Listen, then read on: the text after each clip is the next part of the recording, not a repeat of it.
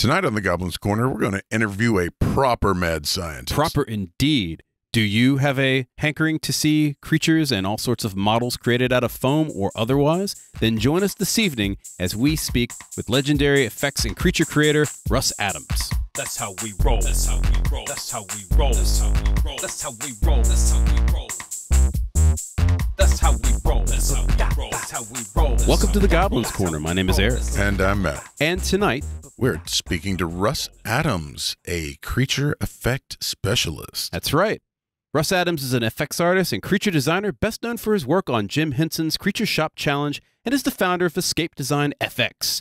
Russ has a wide skill set due to many years working with Hollywood productions, as well as independent film and theater. He also has a badass Minotaur, which is the kind of reason we have him here today.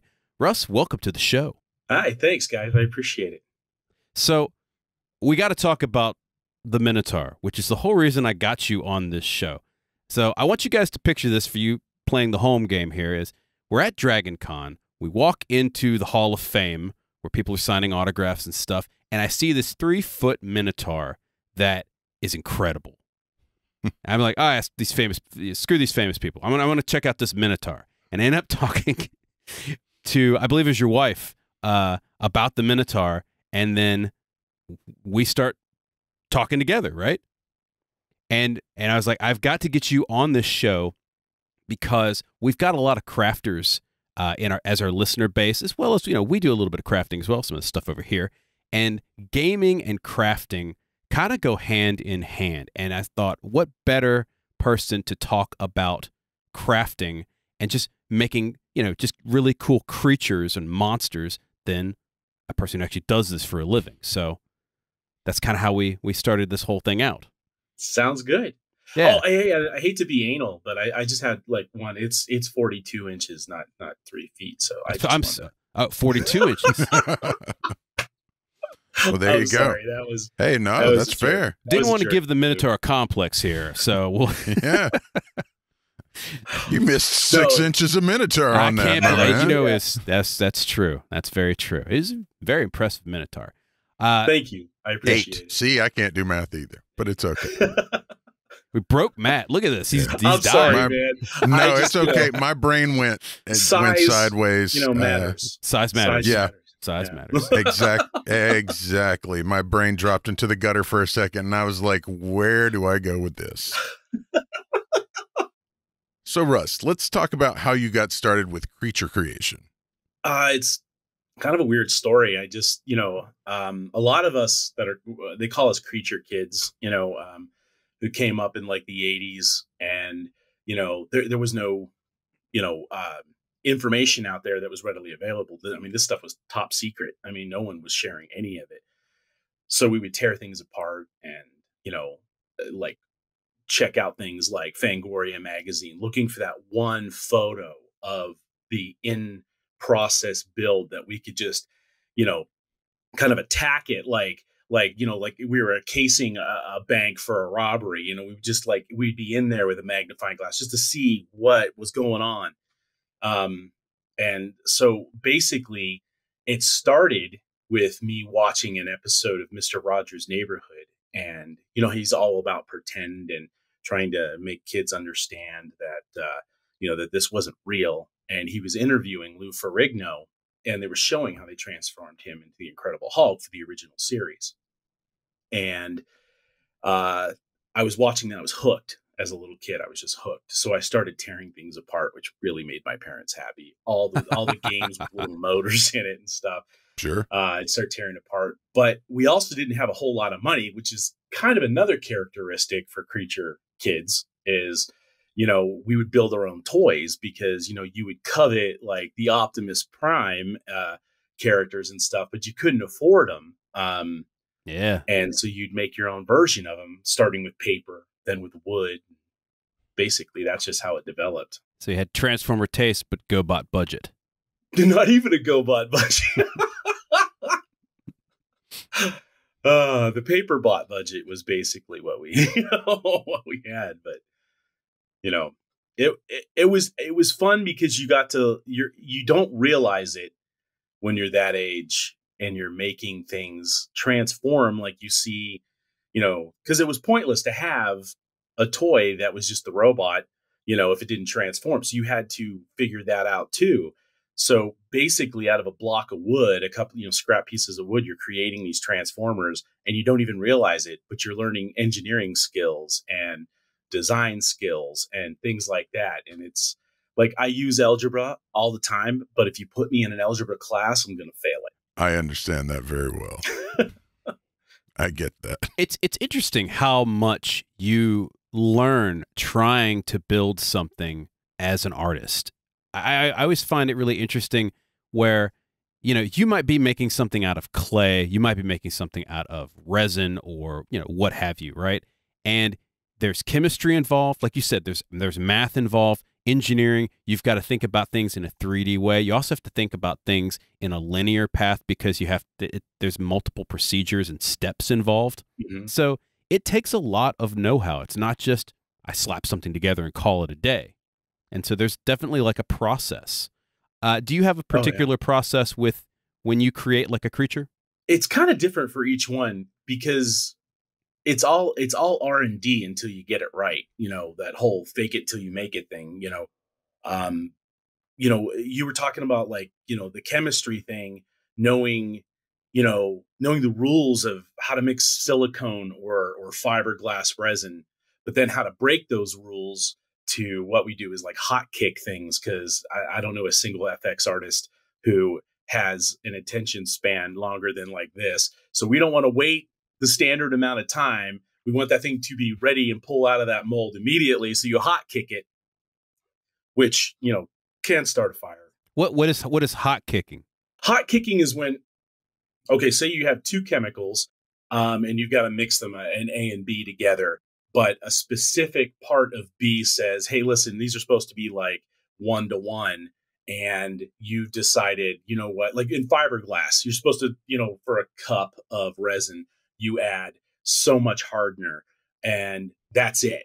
But we'll sometimes add 3 times the amount of hardener, knowing full well that there's a shrinkage issue, but also that it heats up even faster, but you get your part quicker. And it's like the difference of getting what you need in 24 hours versus maybe 2 hours, so it's knowing how it's going to affect the end result, being okay with that, and breaking the rules to get something faster, but knowing all those issues because you've made those mistakes in the past, how it's going to twist and warp. And oh my God, if there's too much humidity in a room, is this thing going to foam out instead of cast resin, or are you going to have something that appears to be like polyurethane foam block because the way the resin ballooned out and stuff like that.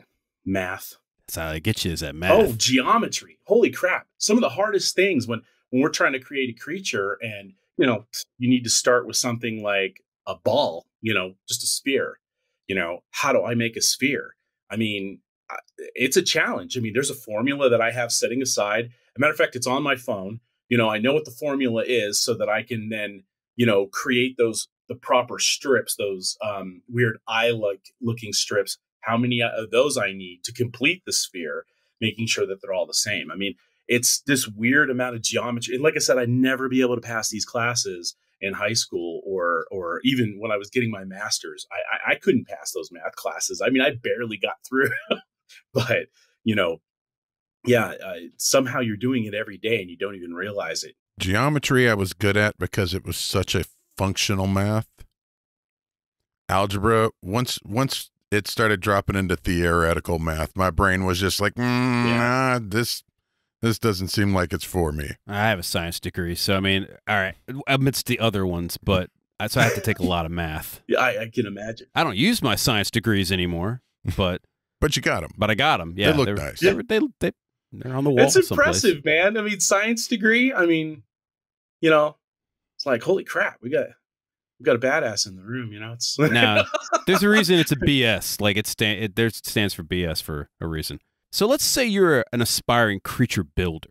Let's say you've never made anything from scratch. What are maybe a couple of easy things that you could start out with if you're a beginner? If you're just getting into it, one of the best things to play with is foam. I mean, it's cheap. It's readily available. I mean, basically everything from cosplayers to special effects artists, creature designers, prop makers, we're all using like, so it's a foam that's most commonly, suggested. The name is EVA foam, but when we're talking about it in a studio setting, it's L200. It's basically the same thing. One just comes in smaller sheets that are a little more user friendly. You can get them just about anywhere. Whereas L200, there's like only specialized places, foam factory, like outlets that'll sell that, and mark it up in a ridiculous, number. But I would say play with some foam, because by playing with the EVA foam, you're learning a bunch of different skills. You're learning how to pattern, which is critical. I mean, I do just as much sewing as I do sculpting or casting or painting. You learn how to bend space and get it to hold position, and it's really inexpensive material. Like, I think, you go down to not Home Depot. You can go down to Harbor Freight and pick up these floor mats, which is EVA foam, for I think it's like $9.99, and there's like a pack of 4, and they're basically 2 feet by 2 feet, and just go nuts for $10. I mean, and some glue, and you're learning, by screwing around with that stuff. Go to yard sales and pick up old yoga mats. Yeah, you can totally pick up yoga mats. And you can make everything out of it. People make helmets out of it. Oh, yeah. You can watch YouTube, and like, YouTube's great for stuff like this, because you just fall down a rabbit hole in terms of like making props and stuff like that, particularly for like Dragon Con and such. Mm-hmm. And they'll have like guns that they've made out of just foam, like weapons. Oh, we yeah. come from the LARPing universe, so we made a lot of stuff with what was it, Matt? The pool noodle foam. Yeah. Oh, yeah. You got open cell foam. You've got, I use a lot of upholstery foam. Like, I don't know if people would realize that, but when I'm doing these giant Bigfoot suits, gorilla suits, werewolf suits, you have to create, a muscle structure underneath there, an artificial muscle structure. So you're using a combination of the EVA foam or L200 and the upholstery foam and some styrofoam, because you got to keep the weight down to carve out these muscles and get them to move on a spandex track so that they move naturally. And I don't think a lot of people think of, how do they get that muscle structure underneath there? Because it slides underneath the fur and stuff and actually looks like muscle movement. All that stuff is incredibly useful. Styrofoam, upholstery foam, basically whatever foam. AB foam, you can mix that stuff together. It gets a little more expensive at that point, and you need things like molds and stuff, but basically foam is inexpensive. And I mean, so, it's a subtractive material in that, if you cut something wrong, I mean, you can glue it together and fix it or whatever. But if you want it to be polished, you have to, get to the point where, you've worked out the R&D, and you're able to cut those things properly and get them to bend the space and everything to make them work. But there's nothing cheaper than playing with foam and having a blast at it. That's cool. I like messing around with just like different things like that. And of course, we do a lot of cardboard suits and stuff for our kids, which is, if you got a cardboard box, man, you can make a fun suit or some kind of cardboard superheroes. Yeah. For Dragon Con. Oh, yeah. Well, my kids for last year for Halloween were firebenders from the Avatar cartoon, and I literally just made the firebender armor out of cardboard.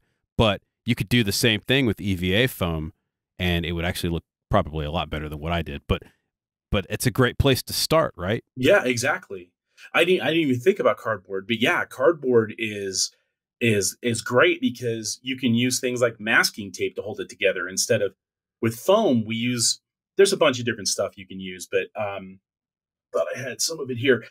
We use this stuff called barge, and it's contact cement, and it is really toxic stuff. I mean, it's the stuff that they use to put soles on the bottom of shoes and stuff to hold it together. A lot of saddle makers will use it to hold saddle, leather together and stuff. But it's really, really nasty stuff. But if you're using cardboard, you could get the same results and just use some masking tape to kind of, hold everything together.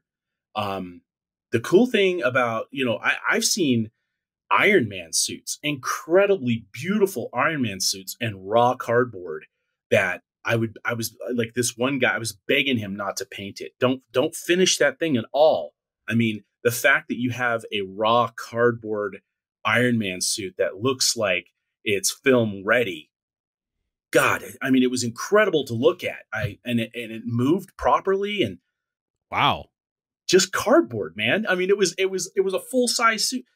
I geek out over the weirdest, it's just, but yeah, that raw cardboard, it kind of like, I'm gonna go off on a little bit of a tangent. I apologize, but it reminds me of when I was working with the Weber State University on an Elizabethan gown that we had essentially created this incredibly intricate Elizabethan gown out of muslin, just raw muslin.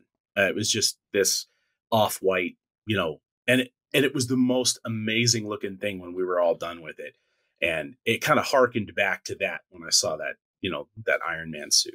I would have loved to seen the that Iron Man, that cardboard Iron Man. That would have been awesome. That would have been great. It was incredible. I think you can still find it on YouTube and like searches on Google.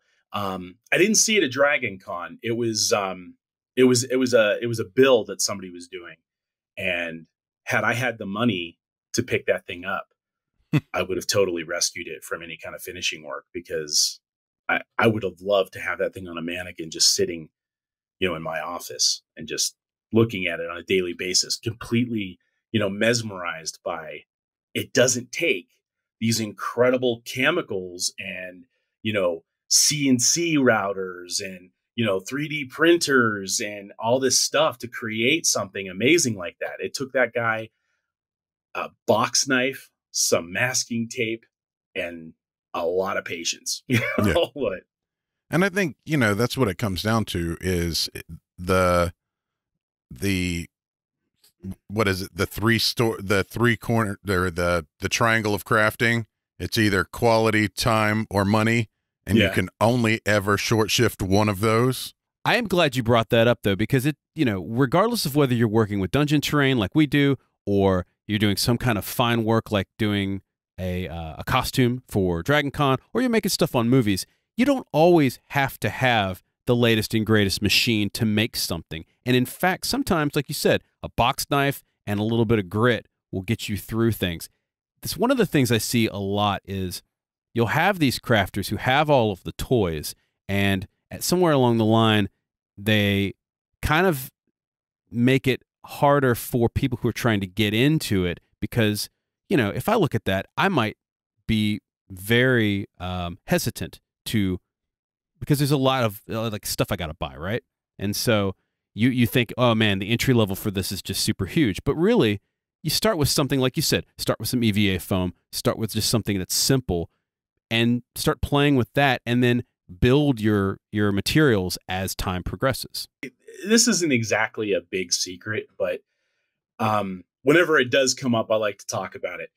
So you guys remember Men in Black? There was a scene. It lasted, I don't even know if it was 2 full seconds, maybe less, where, Will Smith and Tommy Lee Jones walk past this bubble creature in the Men in Black, place. They're coming in and I think they're doing like food inspection. Do you have anything to declare? Blah, blah, blah. Right. Making it like an airport. And there's this bubble creature, and it's this gelatin looking thing. And it was created by the gods of special effects, the Stan Winston studio, and they're amazing, artists. But it was basically a couple of boxes of kitchen bags, and they used this weld thing where they were able to cut those pieces, those geometric shapes and stuff. But the way they cut it, it would melt the plastic together and create a seam. And then they just inflated it, painted it, and airbrushed it from inside and out, and stuck a guy in there that you couldn't really see. And I don't know how many tens of thousands of dollars. I've heard, you know, around like $100,000+ for this creature that was on air for something like less than 2 seconds. It was in the film, and it cost them $20-30 in kitchen bags to put this thing together. And if I remember correctly, Billy, and I'm struggling to remember Billy's last name. Billy was high as a kite when he came up with the concept, and he was blowing. He was smoking and blowing it into a garbage bag, tying it off and letting it float away up in the rafters of the studio.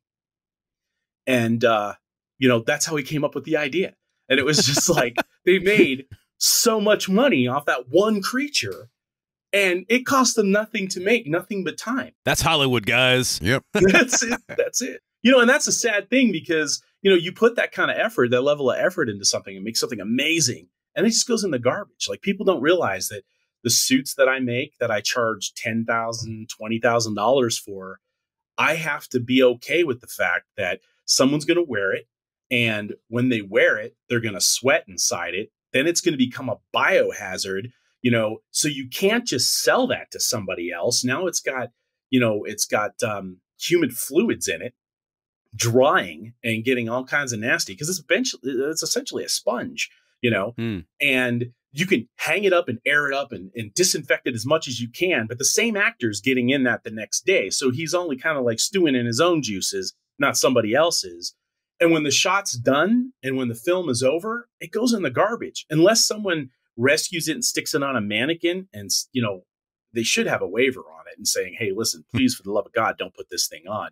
You're going to get infantago or something, but it goes in the garbage. So, these guys, at Stan Winston Studios, putting together this garbage bag creature, knowing full well is going in the garbage. I mean, now they've reduced their footprint of how much trash they created for this creature and only spent $20, whatever, on those bags, on those kitchen garbage bags, and created something that they made hundreds of thousands of dollars off of. It's just, those garbage bags were going to end up in the landfill anyway. Yeah, that's incredible. Exactly. They probably took the prop and put the food from the food truck in the prop just to throw away. They probably did. And it's just, you get on, there's so little sentimentality that goes on with some of these pieces that we create. You're almost in shock and horror. And if you're not in shock and horror, then you're a veteran of the industry. It's the noobs that come in and they see that they've just sliced and diced up their hard work, and they're just like, they're ready to cry, and it's like, oh, he must be new. It's sad, but it's all for the story. All for the story. That's it. So story is a lot of what we talk about. How much does the story and the theme come into play when you're creating a creature? It's quite a bit, because, a lot of times you'll have the script in front of you and you're pulling apart all the aspects that are related to the creature, its movements, why it's like that. Maybe you even fabricate some of your own backstory in there to help move the process along.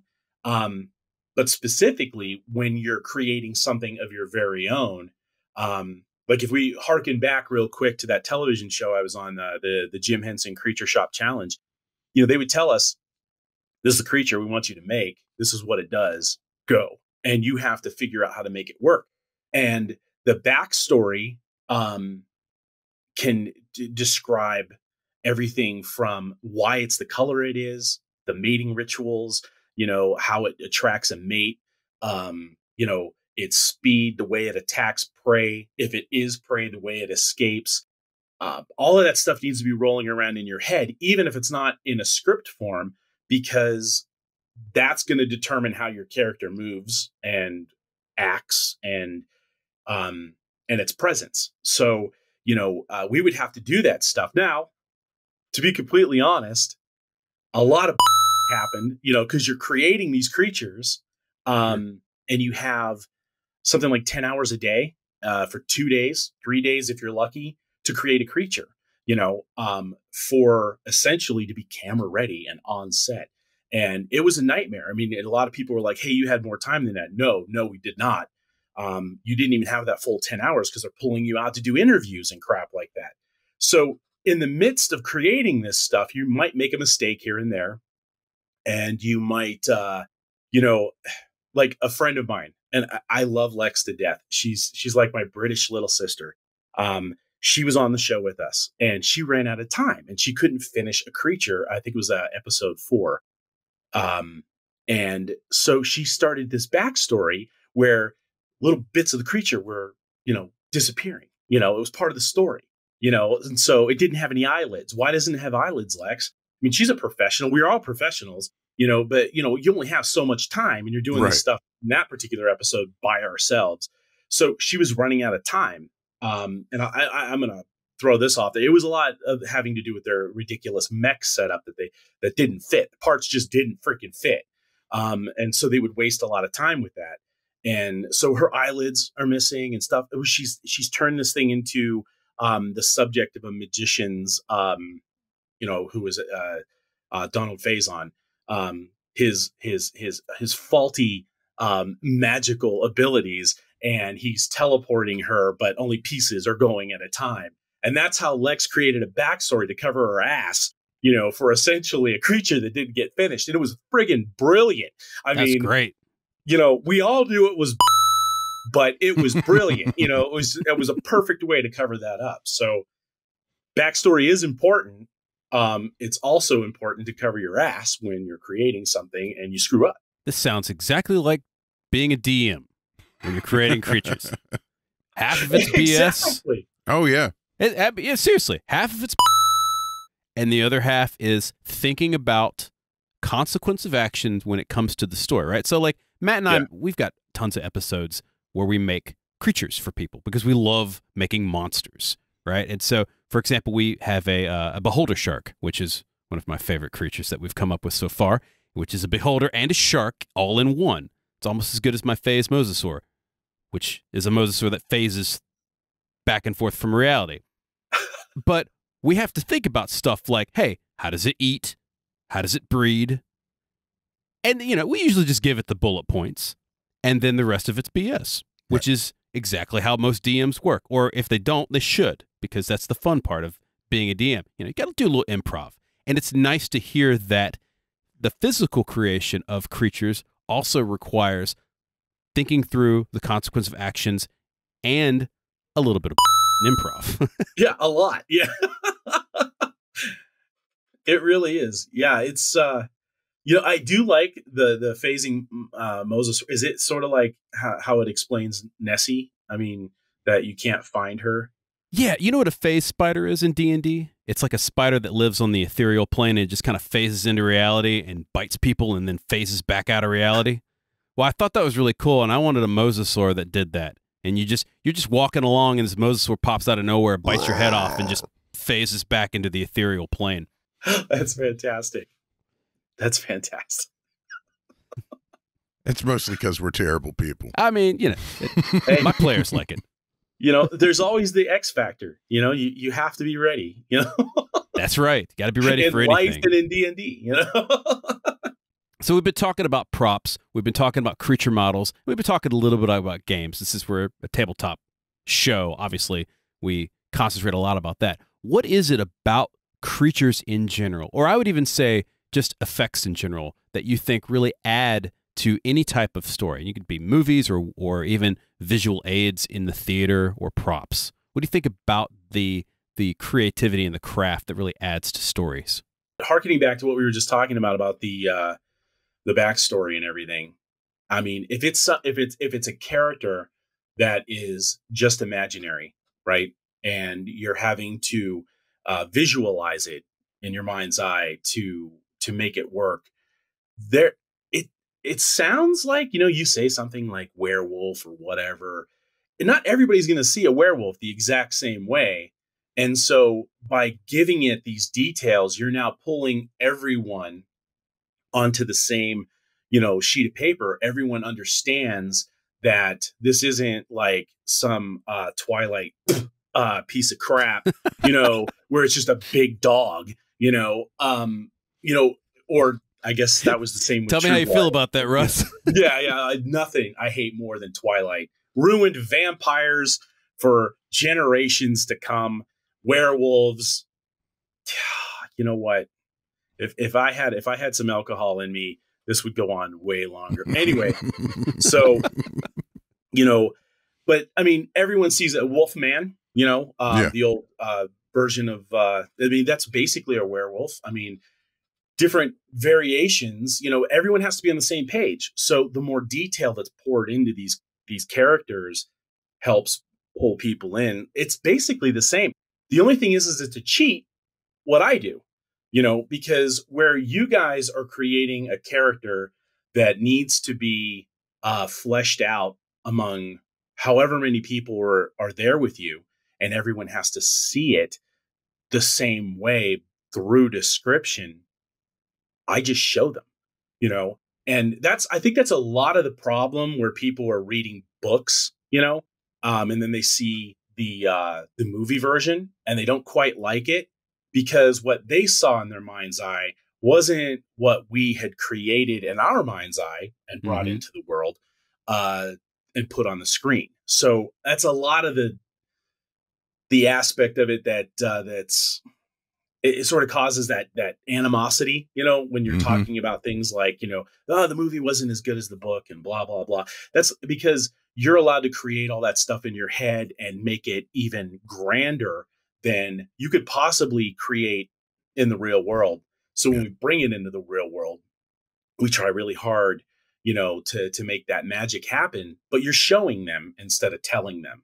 And, we've all heard, stories are best, through, the whole, telling the story and stuff like that and crafting, the description, as opposed to here it is, So what we do is a bit of a cheat, in my opinion. And what you guys do is way more in depth and primordial, it really gets, the people involved and seeing everything the same way. It's true and it's not true. Here's the thing. If I say there's a monster, it looks like a hybrid between an octopus and a spider.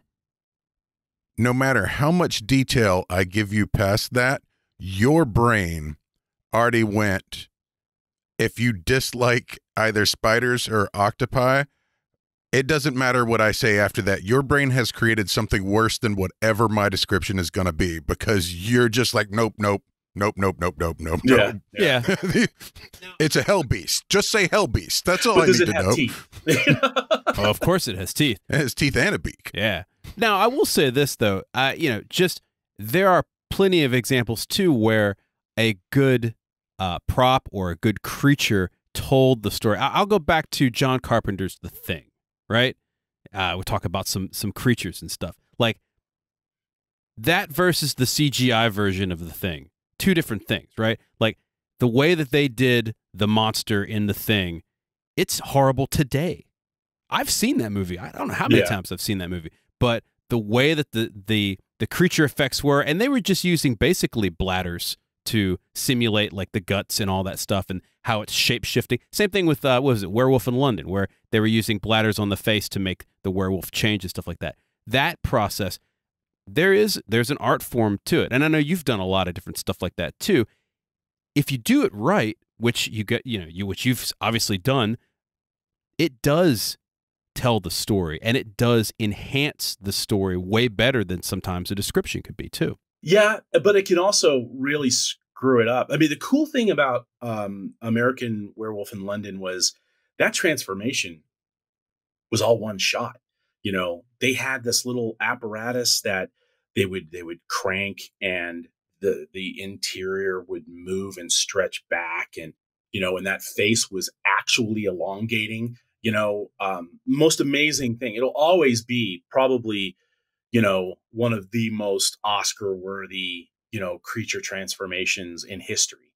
They did that in one shot? Yeah, it was all like everything was just, set up so that they couldn't cheat by cutting, like where they would have the creature in mid transformation and then they would kind of cut over to maybe a hand or something, and cut back, and he's mostly trans. No, they wanted this thing to transform in front of people's faces. And if you go on YouTube and you kind of look around for the behind the scenes of that, they'll show you the mechanism, this amazing mechanism that was working underneath that to turn that guy's head into a werewolf. I mean, it was incredible.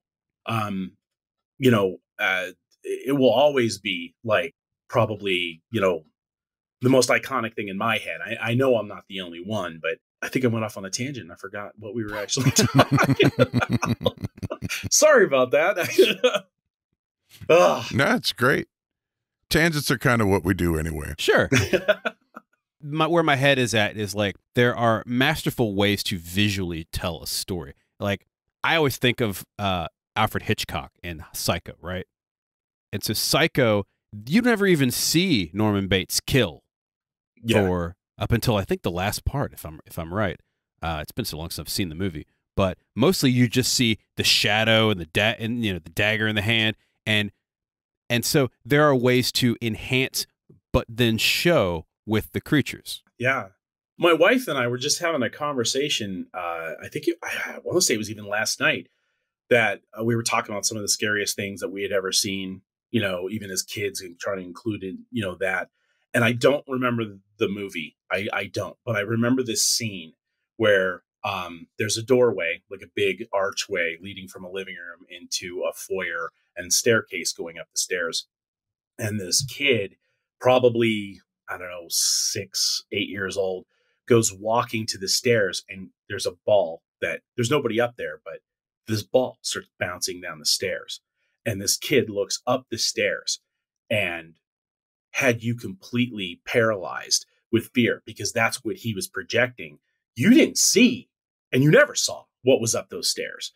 It was a ball coming down the damn stairs. And that has scarred me to the point. And now I remember why it came up, because we were watching this Guillermo del Toro movie. It just came out. Shape of Water? No, not The Shape of Water. I think it's more recent. But there was a ball rolling out of nowhere to this woman and a dog. And I was like, holy, I remember from my childhood, blah, blah, blah. And I'm going off about these stairs, right? And you're right. You don't ever see anything. And because your mind was left to terrorize yourself, God only knows what was at the top of those stairs. Crimson Peak. Is it Crimson Peak? Yeah. Yeah. It had these elements that were terrifyingly elegant, if that makes any sense to you. Mm-hmm. There was a certain almost Day of the Dead feeling to it, to these characters, these ghosts that were coming out of the woodwork and stuff. It was really cool in that respect, but those were really cool. CGI, completely CGI, clearly CGI, but we won't hold that against them. So I want to talk about Pirates real quick, because you did some stuff for Pirates of the Caribbean. And what specific creature effects and special effects were you working on with that? Oh man, so the first thing you need to understand is there are thousands of people working on that project. I mean, so, I say, I got the credit, IMDb, yay, all that stuff. I was basically on a team of people who were putting together some skeletons and stuff like that. We were rigging things up and working on that. I didn't get to work on the makeup and stuff, the stuff that really kind of gets people's attention, but, in Hollywood's a gig's a gig, it's sure. Like you take it. And because of the way it was shot, we kind of got credit for both films because they were kind of shot at the same time, so sort of like Lord of the Rings, how wasn't it the last film that they just shot everything at once? And they shoot them out of order sometimes too. Yeah. So, I mean, it was a great experience, but basically you don't really get to, to do much other than your job. And then there's a lot of sit around and wait, it's like, thank God for the military. Cause I learned hurry up and wait, for 10 years, it was just, it was ingrained. So it was more of the same when I got there to work on that. True facts. Speaking of games, you have an RPG version of a comic. So talk to us a little bit about Beginnings the Rift, an Order of the Veil adventure. I've been trying to create this story for it's been a good 30 years now, and it started out as a comic book. Then I tried to put it in a novel form, and I couldn't focus on that. Then I put it in a script form, back to the comic book. So I'm still working on the comic. I've actually nearly finished the first book, and a buddy of mine actually it was 20. It was just before COVID hit. It was January 2020. And a buddy of mine who has been trying to get me to do these, D&D and RPG projects, just to play, I call him up and I was like, hey, I had an idea for this, I want to see if we could turn this into an RPG. And, Dave, his name's Dave Knighton, and Dave's all about it. And, so we start putting this thing together, and so we created the first book. So we put it out on a platform called Drive-Thru RPG, and there it's been kind of like sitting, and, we've been trying to figure out ways of promoting it, and with me getting, booked because of the Jim Henson Creature Shop Challenge, getting booked at conventions, was like, well, this is a great way, for us to get it out there. I'm basically being paid to be there anyway. Why not promote, the RPG? And so and then I started thinking, it was like, I just did all this artwork for the book, and so maybe I should go back to focusing on the comic book. So the RPG version comes out way before the comic book does, but the story's still there. And we'll have the link in the description below, so go check that out as well. Cool. Yeah, right there in the YouTube channel. If you're not listening to the YouTube, that's okay. We'll also have it on our site someplace. I appreciate it. Thank you, guys. Now, I do have a question of the week. Excellent. We do a question of the week for obviously every week, hence the name. If you were going to do at a role-playing table, if you were going to do a special effect to enhance the mood, what would you want to do? God, I would like to do atmosphere. I mean, like it would depend on the situation, but, dropping the temperature, in the room, creating some kind of, Nice. Not so much smoke, but cold, because the temperature has dropped, and that cold, carbon smoke, and, some really cool, like, blue lighting and stuff for the proper, I think that would be amazing, because it adds that fourth dimension to, what you're doing. About to kill a white dragon and you've got dry ice all over the room.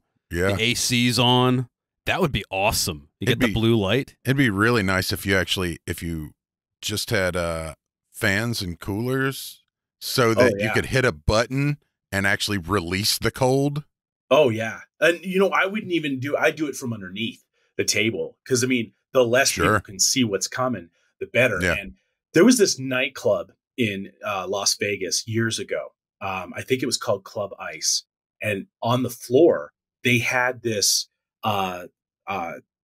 carbon dioxide machine, dry ice machine. It was huge, and it would blow out cold air to the point where it's getting that smoke, that same effect, Right.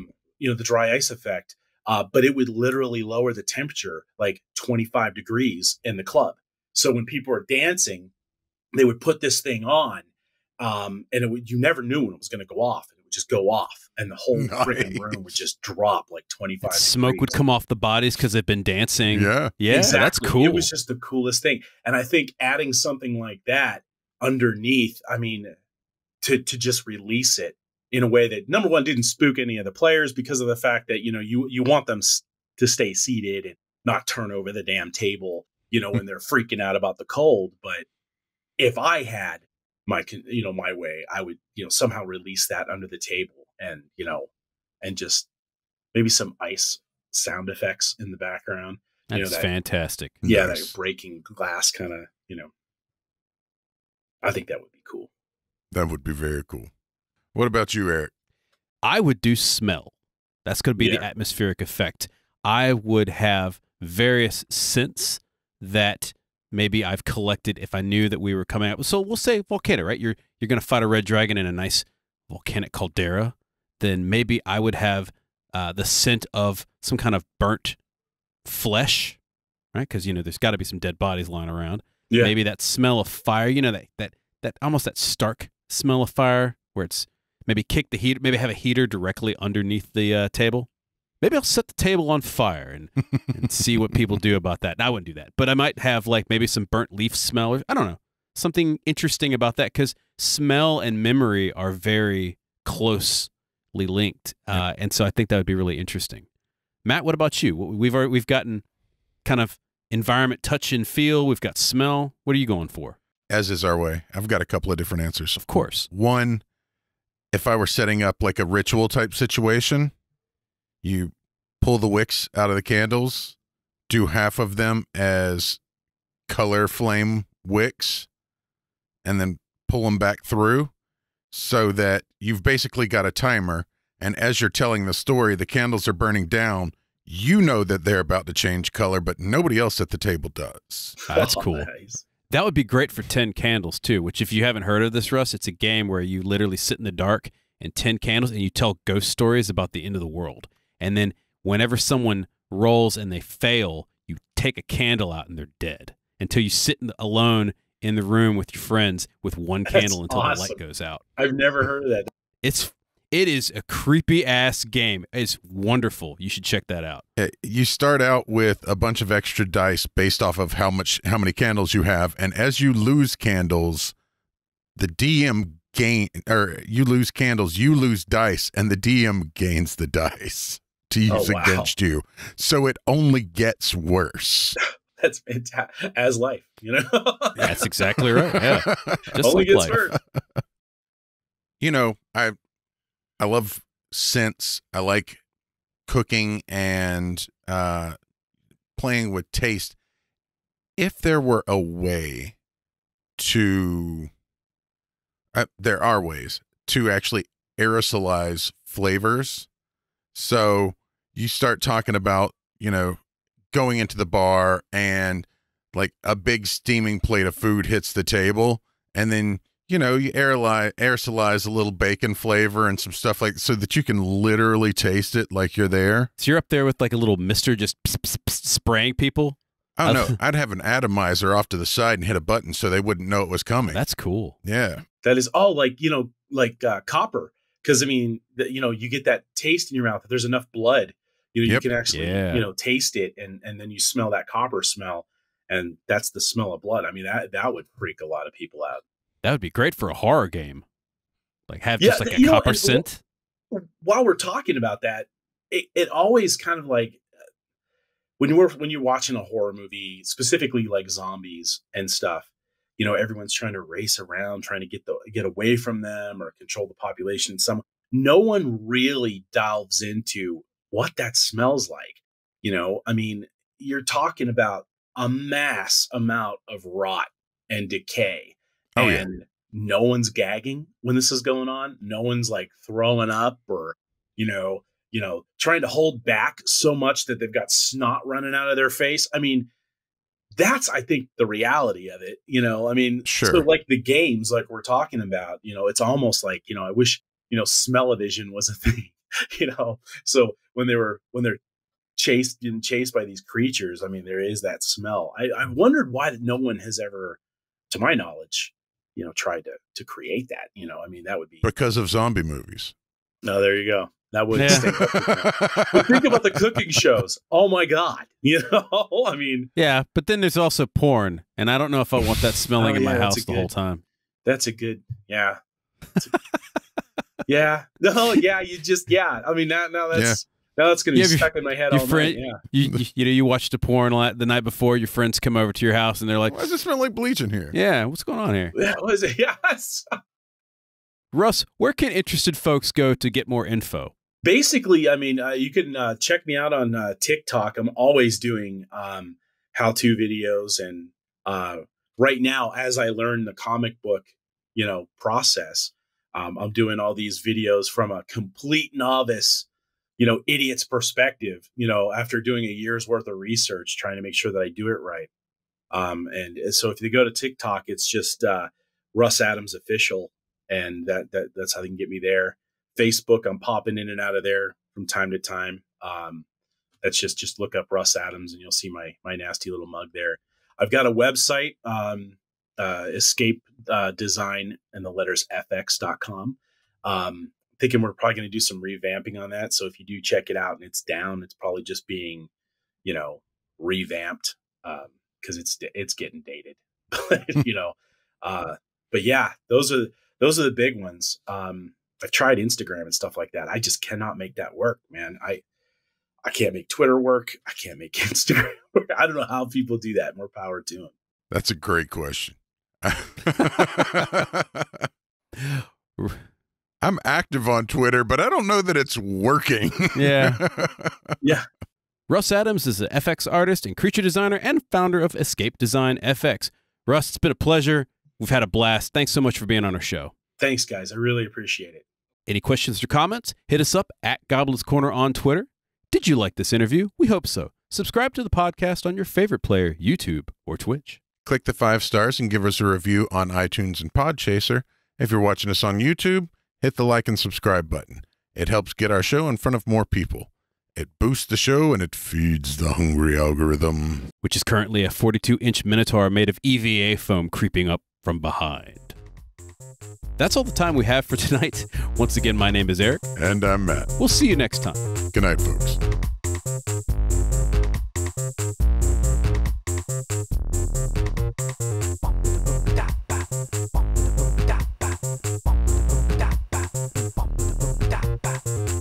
The Goblin's Corner is written and produced by Eric Holden and Matt Staples. Show song by the mighty D20. Don't we love that guy? Sure. This is a Subterranean production.